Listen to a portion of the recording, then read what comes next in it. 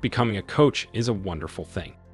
Coaching develops a relationship which empowers one person by building their confidence and competence in something, by providing training and guidance.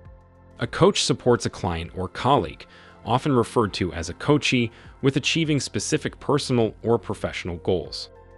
Coaching in business is more popular now than ever. It's used to drive personal development. You may think a good coach is someone who can be a friend, but that's not necessarily true. For the sake of your coachee's progress, it's usually better to feel challenged rather than entertained. Once you have the tools, you'll find that coaching is the most powerful form of leadership you can practice.